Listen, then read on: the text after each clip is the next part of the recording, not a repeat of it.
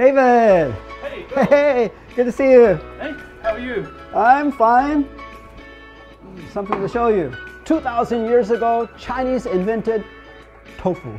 And then, by some strange chance, they came up with Stinky Tofu.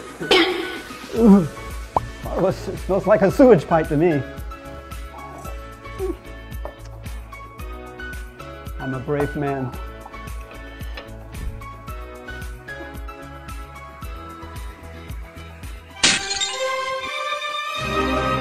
Salty. I can even see the grains of salt. It is stinky, but the flavor is pretty unique. Yeah, this stuff's pretty overpowering. But you know, in the south, the Stinky Tofu they have there in Hunan and Hangzhou and so on, it's a bit more mild, but this is about as strong as it gets. I think when it comes to this, it's all in the dosage. You have to be really homeopathic with this stuff. Just take, you know, a tiny quantum of it and spread it on cornbread like this.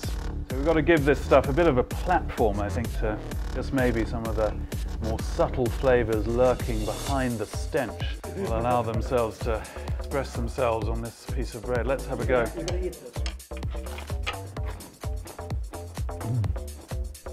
Yummy. Crispy outside, tender inside. Better than a taco. Not really, but like blue cheese. Stinky tofu is very flavorful once you get past the unusual smell and the salty taste. This is what we call smelly but tasty. So, how about taking some home to eat with the bread? Gambol!